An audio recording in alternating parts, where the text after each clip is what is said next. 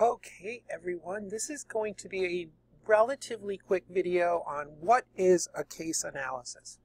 And I realize that this assignment is due kind of before we get to where we need to be, just because of the time frame. So I figured I'd go ahead and do a real quick video on this. So what I'm going to do is just really quickly write down what a case analysis is. So all case analysis should have this at the top: the case name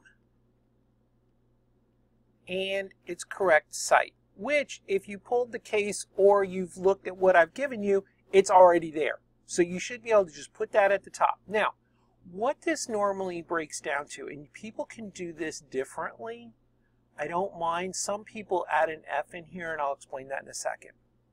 So where the F would come in is people like to put the facts up here, so you can write the facts. Now what this means is just going into the case, looking at the case, and try to figure out what the relevant facts is. This is the big thing here. The relevant facts. If they are not relevant, I don't want to see them, because all you're doing is holding up space. What case analysis are really cliff notes of the case. What it means is a lot of times what will happen in research is you'll go through, you'll do your memo and everything, and you'll attach a case analysis to the back if you used a case. And the reason behind this is the reader of that file memo, which is normally the CPAs, other CPAs in the office, they're going to want to know, is this really what that case held?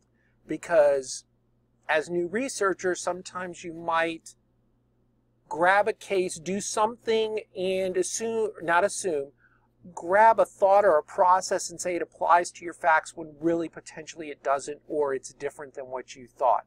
So if you want to use the facts, I'm totally okay. Where I normally start is the issue. And the issue really is, what was the court's question? What was the court trying to solve? Okay, so normally this is one sentence. Now, there might be more than one issue. You may have 3 issues. If you have 3 issues, there's 3 different sentences, okay? Just go ahead and write all 3 out. Now, when you come down here to when we do the analysis, you have your 3 here. I want to see an analysis for each one. I want to see an analysis for 1, an analysis for 2, and an analysis for 3. The next thing is rule. Rule is what law?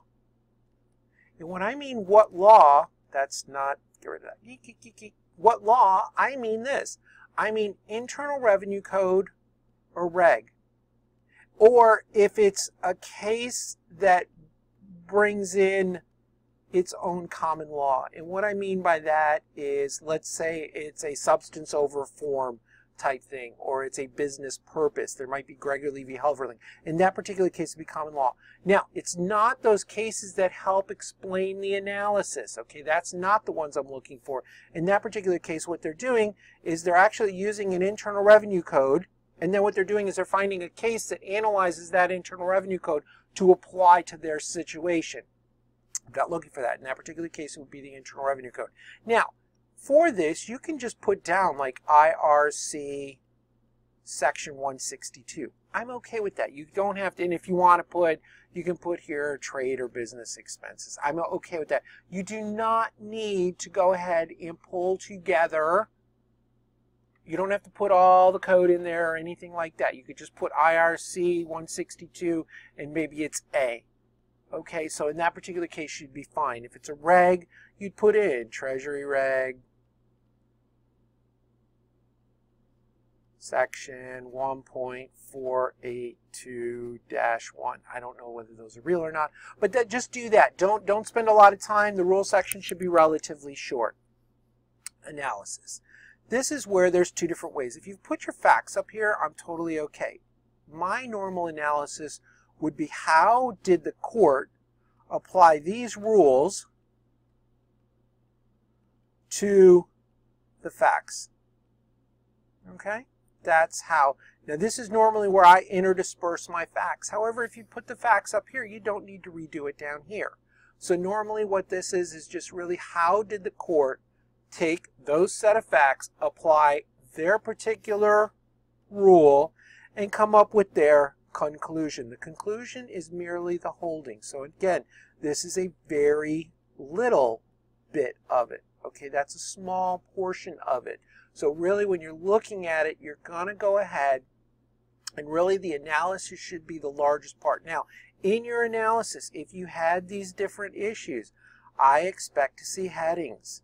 I expect to see headings where it breaks down, okay? And the reason behind this is, let's say I'm only interested in how you analyzed issue number 2. Well, I may just go right to issue number 2. Now, this heading can say issue 2, or the heading can say what that issue was. Whichever way you want to do, I am totally okay with either. Now, I realize that this is, new to you all. This is a chance for you to spread your wings. A lot of times everybody, do you have examples? Well, if you go online, there's tons of examples out there. However, this is really, I've given you everything that you need right here. This is where you learn. Okay, because if you're out there in a CPA firm and they said, hey, do a case analysis of this, they're not going to say, well, here's 4 different examples. Okay, they're not going to give you that. They're going to say, just do it.